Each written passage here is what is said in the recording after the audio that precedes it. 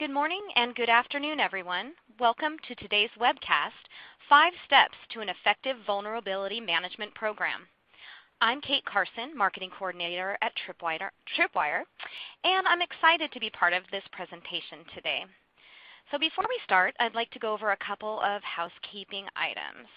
First of all, you want to make sure that your audio is streaming correctly. Please note that the audio portion will stream through your PC or laptop speakers. Be sure to check your speaker volume and the volume in your Windows or Mac OS or your headset to ensure that it's turned on and volume is at an audible level. Today's webcast is presented using a slide deck.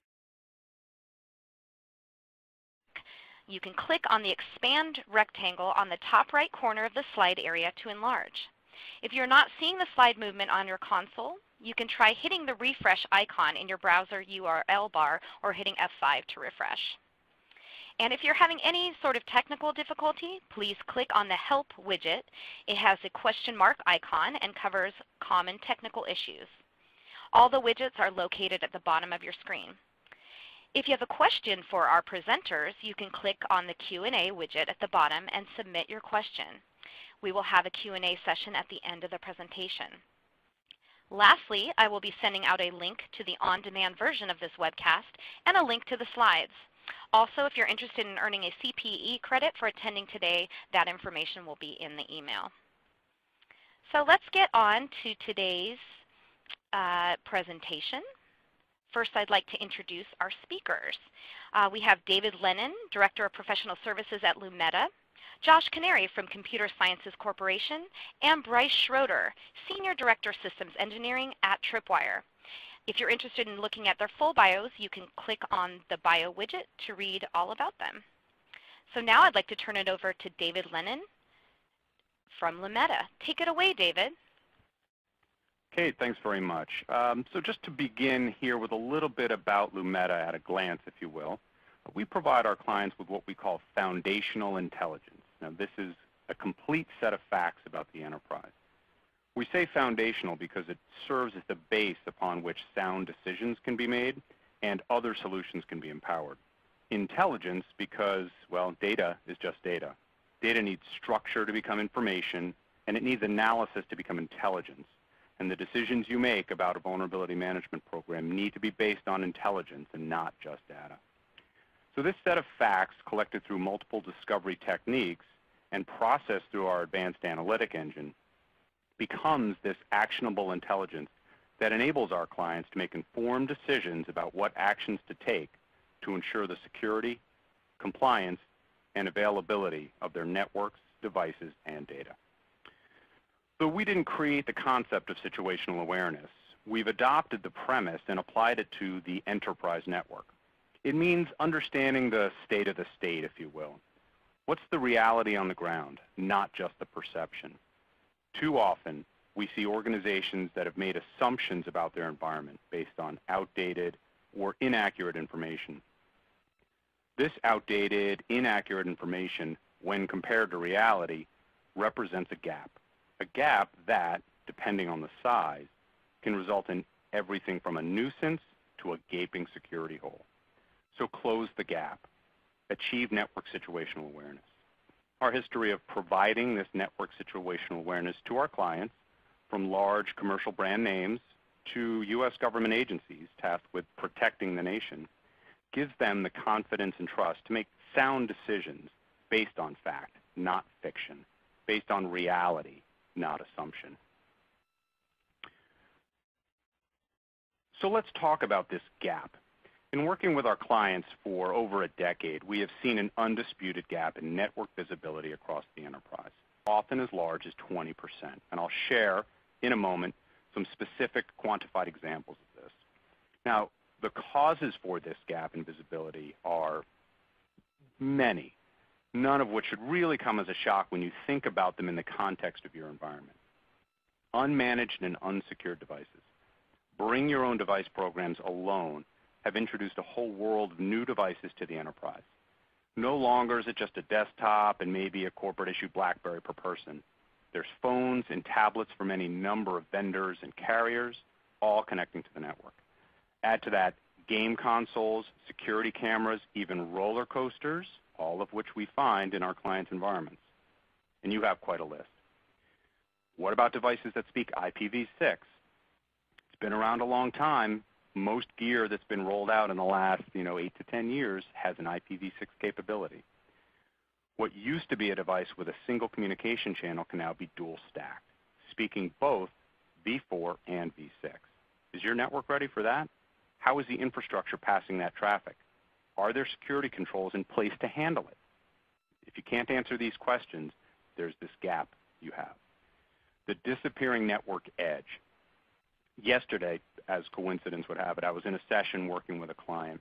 We were hashing out a plan to deploy some systems to meet a set of requirements that they had. So we started with, we'll stand up this system over here in Amazon Web Services. That'll be able to reach that network over there. Now let's put this other one over in VMware's vCloud Air environment, and that'll be able to hit that network. And then these two guys will be able to talk together through this one, and they'll both reach back to the DMZ. So where's the edge of my network in that example? You add to that mobile devices, such as BYOD, and the problems only increase. Corporate change, it's a fact. Mergers, acquisitions, divestiture, network consolidation, outsourcing, insourcing, managed services, it's hard to keep up. This is the speed of business, and it's not slowing down. They're all happening all the time to varying degrees in the organization. And any of these, all of these, create this gap in visibility, one that presents the opportunity to miss a critical piece of the puzzle and leave your systems vulnerable and put the enterprise at risk. So as promised, some of the examples of this gap. Real numbers from real clients. We have, of course, changed the names to protect the innocent, as it were. And as you can see, in every one of these cases, there's a clear gap in what the assumption was going in and how that assumption banged up against harsh reality. And it's not just in the device counts. Unknown networks, unauthorized devices, BYOD anyone? Non-responding networks? All of these contribute to the gap in visibility across our client base, prior to our arrival, of course. In that financial industry example, the first estimate they gave us was actually more like 600,000 active devices. As we approached getting ready to go live, they said, you know what, I think we're more like 800,000. The discovered number of 842,000 plus really should have an asterisk next to it, as in so far, because we're still working with that client, we're still finding more devices, we're pushing 900,000 now. So again, these missed network elements, as we described them, aren't just devices. They're connections, network segments, filtering devices that block paths to the other parts of the environment. These all conspire to create this gap in visibility, and it impacts your ability to make sound decisions. Now, a key point here is that in all of these examples, and frankly in all of the clients we work with, all of them had an established vulnerability management program. Now, it may sound this way, but it's not a knock on vulnerability management. In fact, that's exactly why we're having this conversation today. VM solutions are a critical piece of the security landscape. I mean, quite frankly, as product suites, they do things that Lumeta does not. However, the ability to have this full visibility across the network enterprise, to reach out to all connected devices, especially those that have been traditionally unmanaged and therefore falling outside of a typical vulnerability management program, enables Lumeta to provide to the VM solutions, like Tripwire IP360, for example, a complete set of facts to go forth and do its magic on. It's exactly the reason that the integration we're going to describe today exists, to extend the reach of the VM solution and cover the whole enterprise and eliminate this gap. So what does this gap really mean? Network change and complexity, aka the speed of business, moves much faster than policy and procedure do. In fact, quite often, the policy decisions and the resulting procedures to enforce those policies are reactive, chasing business, playing catch-up as it moves ever faster. Again, this presents this gap that leaves the enterprise at risk. There was a quote on an earlier slide, don't know if you caught it, but it was a great comment from Mark Orndorff at DISA, the Defense Information Systems Agency. You can't defend what you don't know. And that's it exactly. If you don't know it, you can't see it, you can't map it, you can't manage it, you can't secure it. So how much risk does this visibility gap introduce into the enterprise? Who knows? Until you know how big the gap is, what it represents, where it impacts your enterprise, and what systems are affected, frankly, you can't know. The key is to identify that gap so you can measure and quantify the risk associated with it in order to prioritize remediation. Otherwise, you're going to simply find yourself lurching from one fire drill to the next. We all have better things to do with our day than that. So network situational awareness is what gives you that finger on the pulse of the environment, that state of the state. It lets you identify the gap resulting from assumptions based on that inaccurate, outdated information. It gives you a full set of facts about the connected enterprise, so you can know not just what's on your network, but what is your network. The routes, the subnets, the devices, the edge, all of it. This lets you address the risk and close the gap. This is the very foundation of a comprehensive vulnerability management program.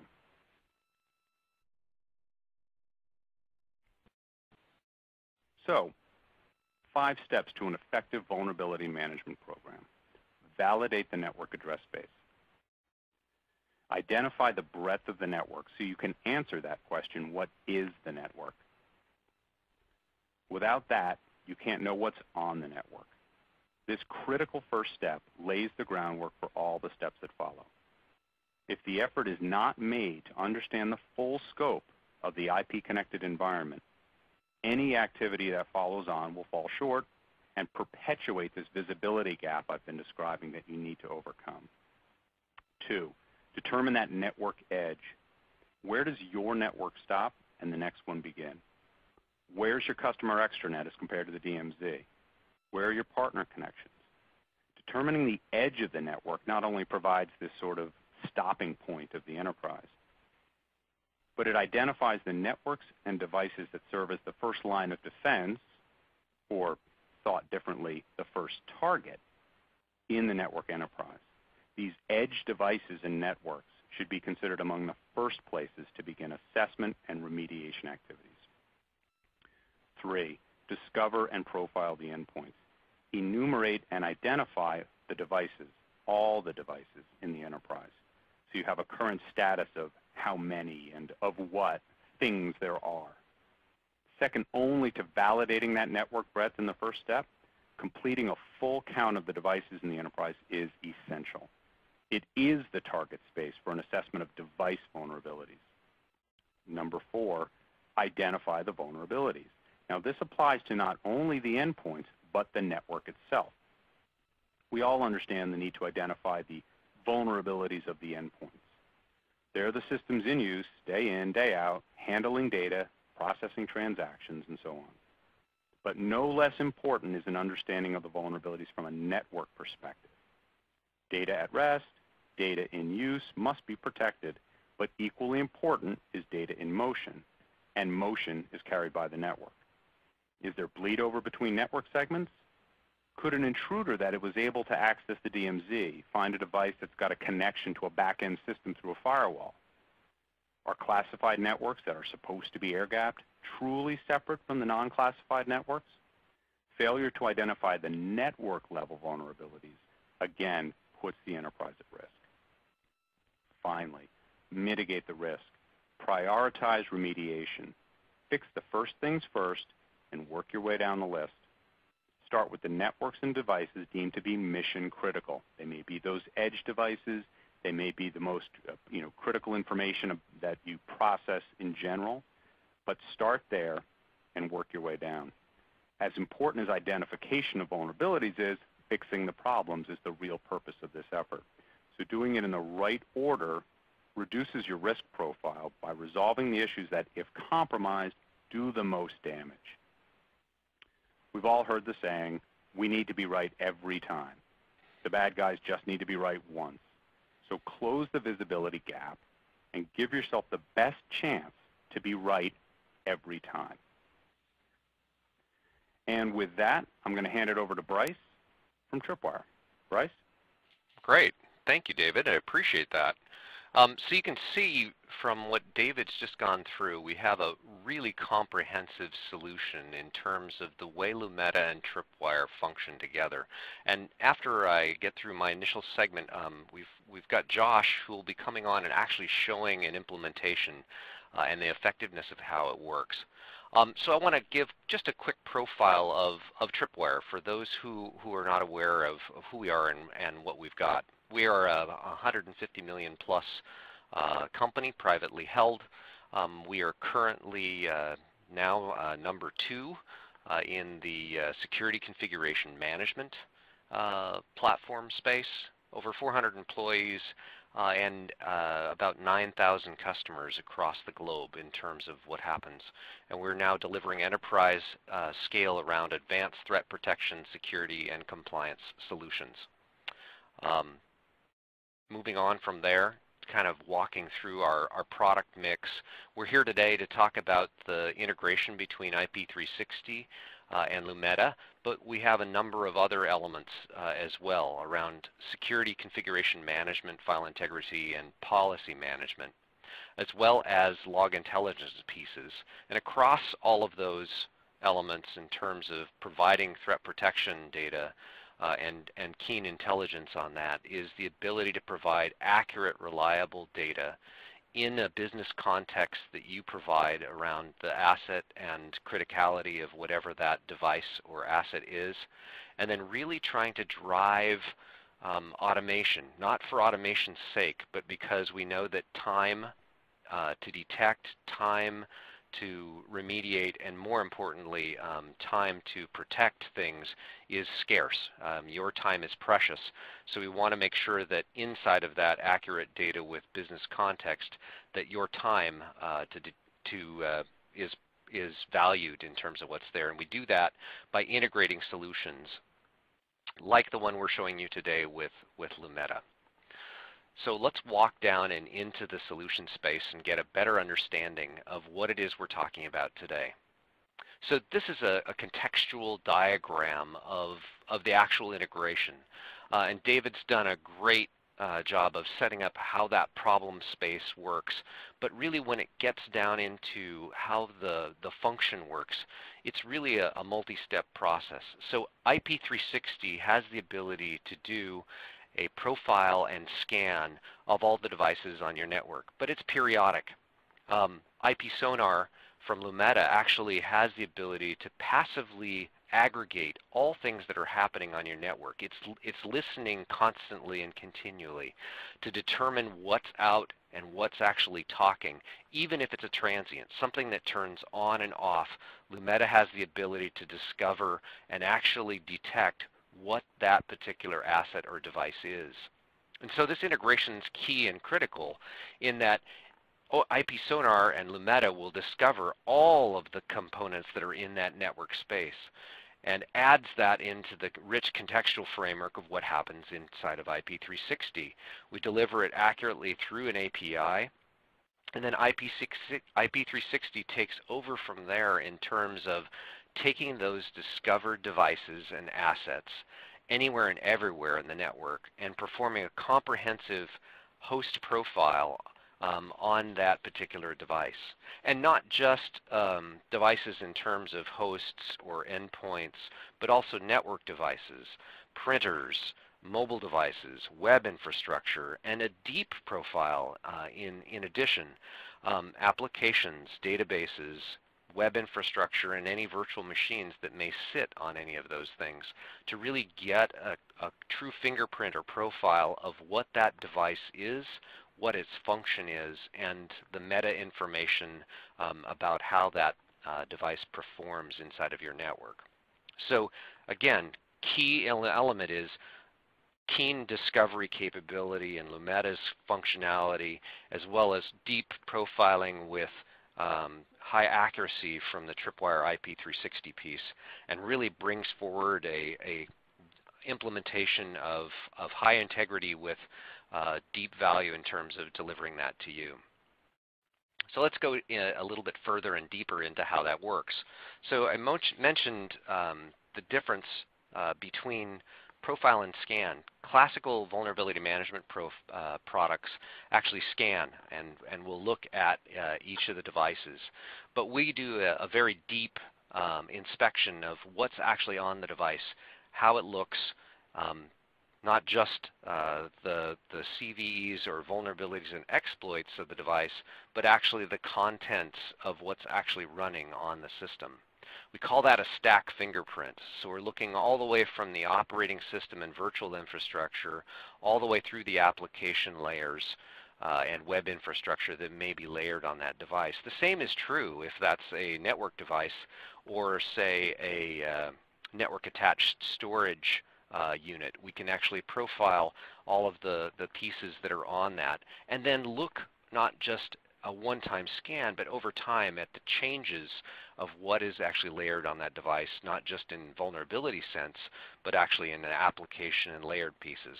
We actually check for 100,000 different conditions in terms of our actual scan elements, and we do that very intelligently. Rather than throwing everything in the kitchen sink in a high level of inspection, we actually recognize the device and use only those elements appropriate to that network or operating system based device to profile to make sure that we are deep in terms of our inspection and data extraction, but very sensitive such that we're not actually creating any concern about the device itself.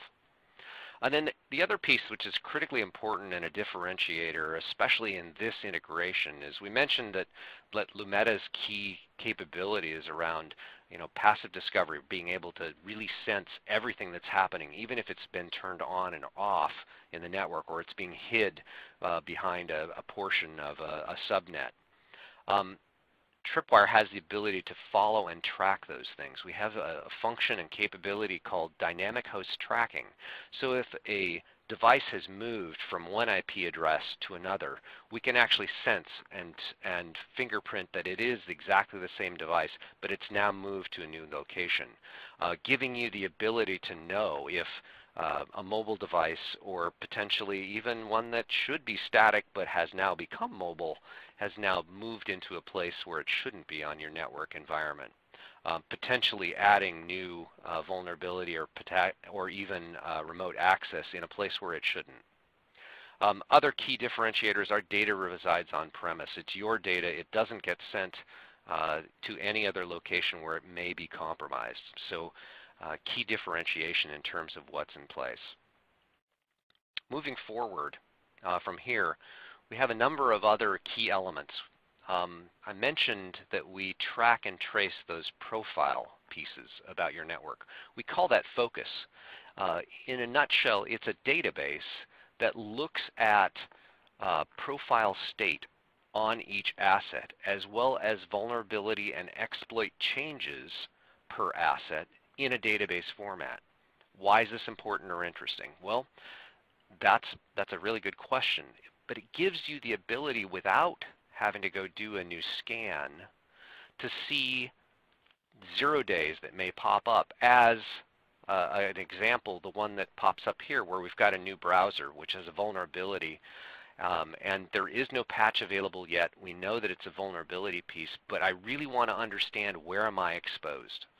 Literally, walking into Focus, I can go and see all of those browsers on the appropriate operating system and find out where in my network I may have vulnerabilities. Are those on critical systems, or are they on systems and endpoints that are really of less concern to me?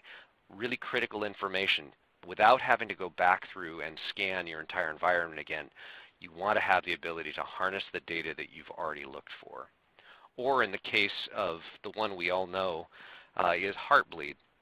I want to understand from a basis not just of operating systems, but in the case of Heartbleed, a number of routers, small and home office units, all of the web application front ends of embedded systems had a Heartbleed component. We were actually able to go data mine that scanned data to find out which applications actually had that component, where in the perimeter networks, and again, want to still do a scan in terms of what's going out and profile the rest with a deeper look, but I can actually have a really good risk sense of where I have threat or potential vulnerability inside my environment by just harnessing the things that I've already tracked and already have profiled in the past. Critically valuable in terms of saving time and really making sure that you're effective in a vulnerability management program. So then the other key piece is we have a new vulnerability scoring that's unique to Tripwire, and we add this into Lumeta's contextual discovery piece. If you look at traditional scoring, it's usually a 1 to 5 model where we've got things that are of informational value and go from low to high. But what really ends up happening with that is everything ends up being extremely important and critical to go fix, which when your security team goes and chats with your operational group, drives the operational group crazy. Everything is important all at once. So we've added some additional visibility where we provide granularity in terms of vulnerability. And the way we're doing that is we're making a decision based on ease of the exploit. In other words, is there already a script kiddie already developed and out there on the marketplace in the black hat sites like Tor and others where a hacker of note can actually automate the use of it. The second piece is impact of exploit. And what we mean by that is, does this exploit, if I use it, does it do anything? Does it allow me to exfiltrate data? Does it allow me additional privilege? Or, even more importantly, is it so heinous and horrible that I actually have remote privilege on other systems that are critical? Those are the way we provide additional granularity around vulnerability scoring. In addition, is that vulnerability been out? Has it been out for a long time? And then we also allow you to provide the business context. So is this a critical system? You can actually provide additional value into that scoring mechanism to make it more important to you. The way that looks is the chart here that we have on the right. And while it is hard to read on this webinar, it is a heat mapped piece that starts from the lower left where there is no known exploit and there is almost no exposure if this exploit is executed, to the far upper right where it's hot. And in that quadrant you have an automated exploit. Again, the scripts are already out, they've been available, they've been morphed and changed and are readily exploitable, and at the same time on the far right it gives remote privilege. It's not just direct access, it's remote privilege to other systems and presents a compromise that if executed has a high potential for breach inside of your environment. Again, reason for this is it's critically important that you are able to go fix, to the point that David made earlier, you need to fix the most important things first. That's the highly effective vulnerability management program.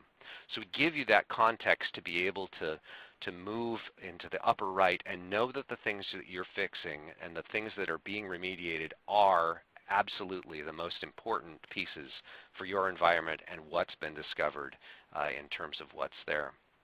And then to the left side is really a trend line. So the trend that we were showing in this particular example is by product group or by division of your corporation. So you can actually see aggregate vulnerability status, again with your classification of asset or importance of business unit, trended over time. So you can actually show to executive levels the trend of their threat and risk on a time basis in terms of things improving, and can correlate those things according to events of interest that may have happened, whether there's been assets moved in or assets moved out, or remediation step was actually taken place and it actually improved kind of the risk and threat landscape, you have now the ability to compare by business group in terms of your environment. So let's look at that in terms of what it means. And that really is, I mean, to David's earlier point, I mean, you need data. It has to become analyzed to become information, and then with judgment it becomes intelligence. So we provide also the ability to look at the same information in context of the viewing audience that you're intending for. So for executives, we have trending information with Insight, the ability to look at what resource impact and planning is in place, and some corporate governance portions. And that can look as easy as a trend line for a particular group, or the chart that we showed on the previous slide. For an audit and compliance group, it's the same data, but displayed in a method and manner in which they are used to, from a compliance checkbox or internal audit capability, and we can show those in just pure simple red green. And then security, you want to know what's risk and exposure I have. I want instant and detailed capability and more advanced analytics in terms of what's there. And so we have charts that will actually allow you to do that portion. And then for IT operations, I want to make sure that I map those to the operations in terms of checklists and guidelines for actual remediation instruction. And we have that component too.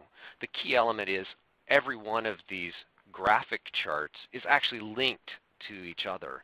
So clicking on the graph portion of it allows you to switch context and view it in the context of the others. So that if an executive says, I need improvement on XYZ, this particular group or this particular division, it can easily be translated to any of the other groups as direct instruction as to here's what they saw, here's what it means to me, because I can now keep that business context of connection between what I'm seeing from my reporting infrastructure.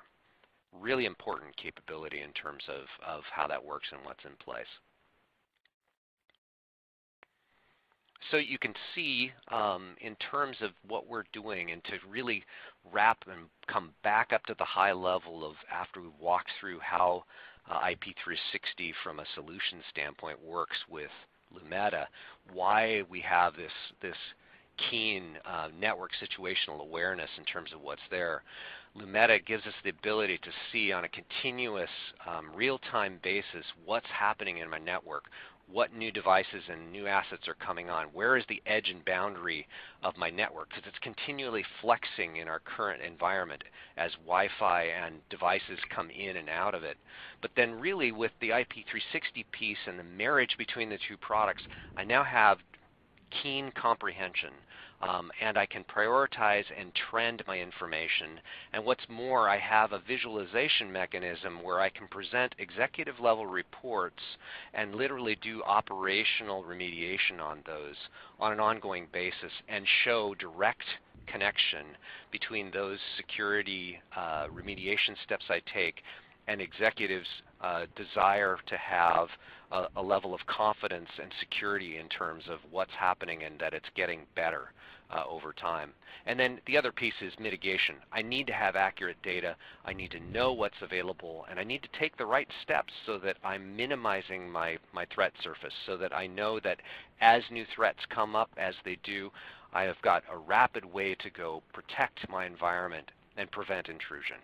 So that's really the essence of what we've got in terms of this solution offering in terms of what's there. But none of this is really all that interesting without actually seeing a real world implementation and how things have actually been used. So for that, we have Josh Canary, who's actually had this solution in place and has some things to tell us about how it actually functions and works. Josh, offer to you. Thanks very much, Bryce. Exactly. The interesting comes when the rubber meets the road, so to speak. So I wanted to jump into a little bit of background just to give a specific case of where we're actually using the Lumeta and Tripwire products together and using the integrated solution. So part of the continuous diagnostic mitigation program that's been released by DHS over the last year, and the continuous monitoring as a service, it's designed to address all 124 federal agencies, and to provide them the ability to secure their networks. And the goal of it is to secure it within 3 phases. But in terms of the background, obviously within the government there has been a lot of attention on cyber from the malware, exploits, exfiltrations, things like that. So in 2010, OMB assigns the cybersecurity responsibility to DHS. Since that time, DHS has been building out its capabilities, focusing in on programs like Einstein and CDM and things like that to try and increase not just the ability of the federal government to support itself, but also critical infrastructure and the commercial entities across the United States. And the things that we've come to understand is that there's enormous amounts of money being spent on security that isn't necessarily spent in the best way. So for instance, while you can go out and buy $1 million router, tell me about your password reset policy. Tell me about how your systems are being patched. And so jumping into the story, so to speak, there has been guidelines upon guidelines upon guidelines that have come out from the government, one of which is including FISMA, which is designed to sort of provide a baseline of security. Now, the issue that comes when you're dealing with this many guidelines and this many directives and this many things, as a nerd and as a person who enjoys reading, there's just no way to keep track and keep ahead of this many different guidelines, which is where products like Lumeta and Tripwire are actually giving you the guidelines and giving you the ability to categorize risks makes it something that you can actually do. I mean, the idea of the entire CDM program, it focuses on 3 different phases. And those 3 phases, we're currently in the first one, which is called endpoint integrity. And it's called endpoint integrity because we're dealing with hardware asset management, vulnerability management, software asset management, and configuration management. So CSC, as an integrator, looked at hundreds of different products, and many do an incredible good job at doing any one of these different things, and some of them obviously do more than one. But what we really found to be amazing about this is that just by using these 2 products, we're able to meet all 4 of the critical guidelines of the phase 1 of CDM. As we move forward in CDM, what we're looking at right here is the capability wheel. So CDM, just as background, is a 3-year program of enhancements. It's a 5-year long blanket purchase agreement, but over the first 3 years, they're increasing the capability for the federal government to protect the internal networks, including also for state and locals can take advantage of it as well. But in the first year, we deal with the endpoint integrity, which I mentioned. Then we get into what's called least privilege or identity management, and then the last phase in the 3rd year would be the incident management. But right now, we're focusing on that phase 1. And what we found by combining the 2 products together, it's exactly what David was talking about in terms of that 20% gap. Many products that we found that do the kind of vulnerability management and hardware asset management allow you to put in a IP range. I'll tell you where my network is. Now you go out and find all these devices that are on my network. What we found really interesting and unique about Lumeta was its ability to find rogue devices and leaks. So for instance, if you've got a very smart engineer or a very smart scientist within your government agency or even within your commercial entity, you might find them with a DNS server or a DHCP server, or they have an office where it looks like they've got one IP address, but the amount of network traffic on that one IP address is impossible. Well, Lumeta is smart enough to figure out that there's something going on there. And then, once again, going back to what Bryce was talking about, it's the actionable intelligence component of what comes from that. So once you've discovered that there's too much traffic, and if you're doing hardware asset management, then I can tell an engineer, hey, go out to this office and see what's going on in there. Because there's some things that no automated system will be able to tell you. But what it can tell you is that you've got something that requires further investigation. Because as both of them mentioned, ultimately the problem here and the things that we have to focus on is fixing it, right? It's not just a question of being able to outline what security is there or even to determine the extent of the vulnerabilities, because there's that that old saw that there's only two types of networks out there, those that have been hacked and those that don't know they've been hacked. So in that case, being able to find out your vulnerabilities and your exploits is important, but fixing them is actually the bottom line. That's what we come to work to do every day. So being able to turn on the lights of your network, to be able to define what's out there is definitely the first step in terms of being able to protect them. If you don't know what's there, any number of patching, any number of system changes, or any number of firewalls or other devices you might buy is not going to protect what you don't know you have. But then, as important, we're dealing with a risk framework analysis, right? So when we deal with that, you have to go beyond that. You have to be able to identify the risks and do the analysis to find out what's actually going to hurt you. One of a CEO in the federal government usually uses the story about if somebody comes to him and says he has 2 bald tires, well, that's potentially worrying. But if it turns out those 2 tires are hanging from a tree in his backyard, well, that's not that big of a deal anymore.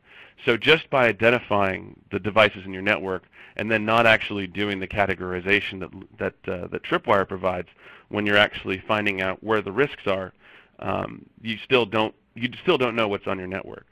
Another example would be, with most Windows servers, there's a bind service that's installed by default. Now, it's almost never turned on. We found a number of tools that would determine that there was, in fact, a bind service and raise a red flag. But it's not a problem if it's disabled. So what we liked about the 2 products put together was that it allowed us to first turn on the lights, but then the categorization of those risks allowed us to not be blinded by what we see.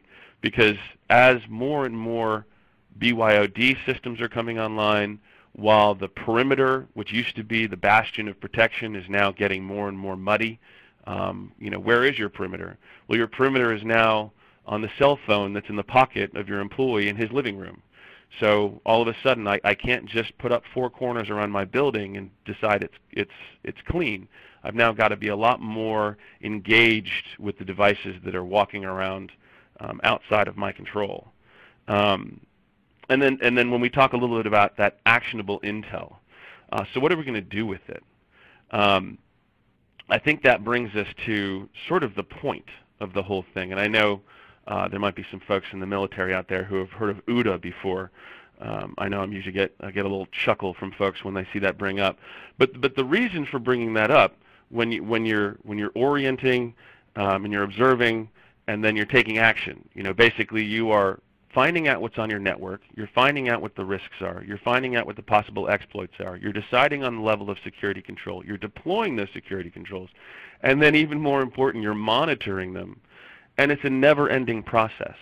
The thing that DHS talks a lot about, which is sort of providing those best practices, is the CSER framework, which is a continuous asset evaluation, situational awareness, and risk scoring.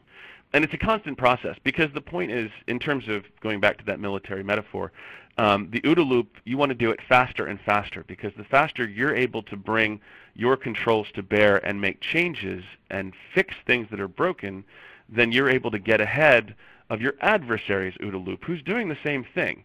On his side, he's attempting to bring malware to bear, exploits to bear, exfiltrate your information, try and take advantage of non-existent patches, or even patches that maybe the industry hasn't determined there's a weakness yet. So the faster you're able to turn a vulnerability into an Xbox that basically you say, no, I'm done here, this is no longer an exploit, no longer a vulnerability, the better off I'm going to be in the long term. So very last thing, I know that was a full slide, but I wanted to mention a couple of different places you can go for more information. CDM is something that is an IT70 BPA. It's available to all federal agencies, as well as state, local, and territorial and tribal agencies. But its information is being released by FedSim and GSA, as well as US CERT. So I just wanted to put up a couple of web pages up for you guys to take a look at. So CSC is one of the 17 primes. There's 16 other system integrators that are providing solutions. So in terms of, there's a lot of buzz, obviously, around the network and around the beltway on it. And I think what it's going to do is it's allowing the federal government to sort of stand up to what has been for a number of years, having found themselves on their heels a little bit from people coming after them to try and take information. Because in order to protect your network, as everyone knows, it's sort of peeling back an onion. There are so many different layers. So you can protect the perimeter, but then also in terms of protecting the internals. And with that said, I want to turn it back over to Bryce, I think, for the wrap-up. Yeah, great. Thank you, Josh. I appreciate that very much. Great example. I want to walk in through the wrap in terms of what we've got. I mean, as you've seen and as Josh has just highlighted with the CDM example, really the intent of this integration is to eliminate gaps in network intelligence. How do I make sure I've got everything that's on my network and that my vulnerability management program is complete and fully functional in terms of what's there, and not just on the discovery component, but making sure that I have stateful, concise, accurate inspection of what's there. And then actually taking that to have maximum visibility and control. And to the UDA example, I want to do that faster and faster. I want to make sure that that visibility and control is actually accelerated, and I don't have to spend extra people time in order to make that happen. That's the way we get enhanced security, is we reduce the amount of response time, and we reduce that gap in the ability to detect new vulnerabilities and exploits that could potentially provide risk to our environment. That's really the essence of what this capability is. So I want to say thank you for your time today. We've had a number of questions that have come in, and if you have others, please throw them for us. And I want to go through those. So David and Josh, are you ready for a couple of questions that are coming in? Absolutely. Sure. Great. All right. So the first one that's on the list, I think this is going to come to you, David. First question is, how long would it take to provide a network situational awareness view for an organization of, say, 100,000 IPs?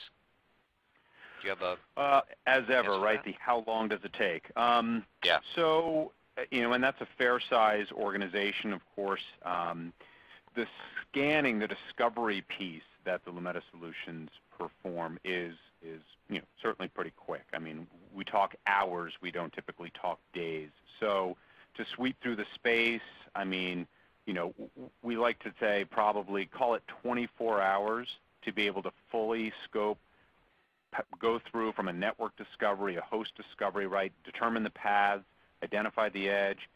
It is a process, but the actual scanning itself is a matter of hours. Now, the analysis piece, well, that's more of the heavy lifting, so that can take some time as there's the necessary interaction with the network operations team, security team, the architecture teams, to make sure that as there's a discovery being performed, results are being observed, they're run through the filter of what is this, what does it mean, is it yours, is it, what category does it fit in, et cetera. So, hours from a discovery perspective, and then, the analysis that lays on top of that.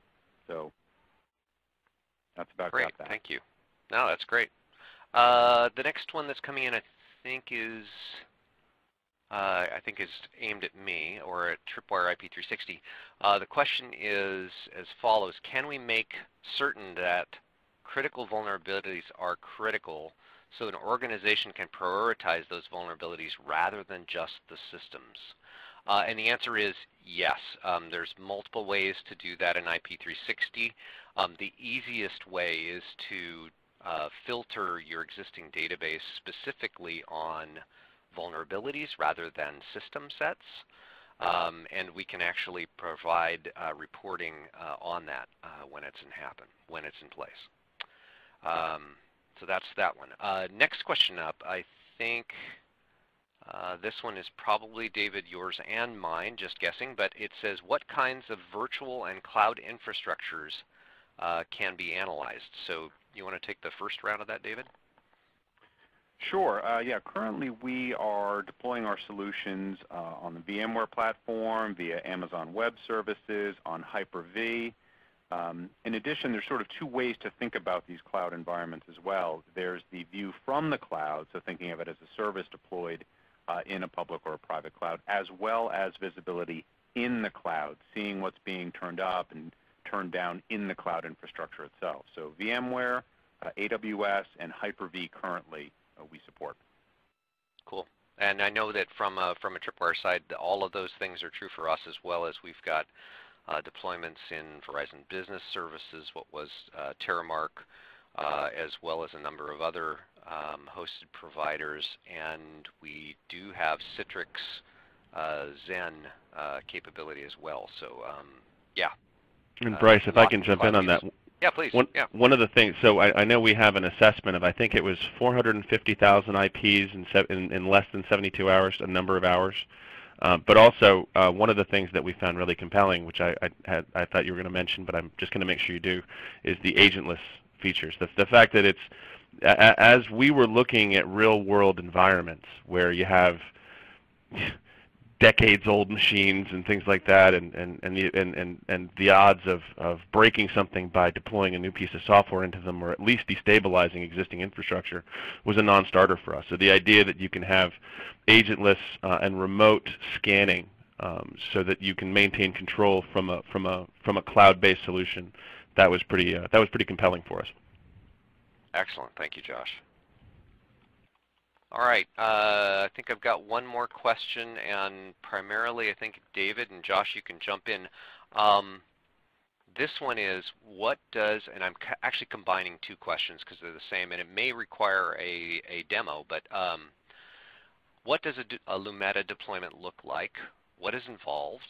Where do the devices reside? How do I do DMZs and segmented networks? That's a loaded 16-question request. Yeah, there's a couple of pieces to that. So actually, Josh made the point. So and kind of working from the bottom up, if you will, agentless, right? So we're looking from a visibility perspective. So where do you put Lumeta solution? It's wherever you have visibility across the enterprise. And there's a couple of really quick examples. We have a commercial client that's about 50,000 IPs. They have a heavily segmented environment, and they've deployed sensors in 49 network segments. They want to be able to do very localized point-to-point kind of visibility tests. Conversely, we have another international commercial organization that's about 300,000 active assets, and they have visibility from a single point in their network. They've got a global, security tools or management LAN that allows them to see everything. So a single piece of equipment in that single place allows them to see everything. So it's a bit of a loaded question in that without understanding the organization itself, the network architecture, the extent of segmentation, the use cases for visibility to and from certain points, hard to answer, but fundamentally it's about visibility. So put me where I can see, and I'm going to see it all. And I have a distributed architecture that allows me to put what we refer to as sensors in places to serve as eyes on the ground. And again, deploying these as virtual machines, obviously with hardware as an option too, kind of eases the infrastructure or the deployment burden. So hopefully that answers the question. Yeah, and I would throw 2 cents in just as an extra piece. Our dynamic host tracking capability actually functions whether it's virtual or if it's otherwise. So something is discovered in one place and ends up moving to a new place. We can actually give a high degree of certainty and say this is the same device, whether it's rogue or whether it's a known device, so that we can not have to take any remediation or steps. So great solution set, and thank you for that answer. I think that pretty much wraps up our question list. So with that, I want to thank you for your time and for listening to the session. And Kate, back to you. You want to wrap? Thank you, Bryce. Yes, I would like to thank our presenters today, David Lennon, Josh Canary, and Bryce Schroeder. And thank you to our audience today for spending about an hour of your time with us. We hope you found the presentation informative and relevant to you. As I had mentioned earlier, I will be sending out a link to the on-demand webcast and the slides. Also, you may reply to my email if you'd like to earn a CPE credit for attending the webcast today. So in closing, we hope you'll join us for future webcasts. Check out tripwire.com for any upcoming events, and have a great day.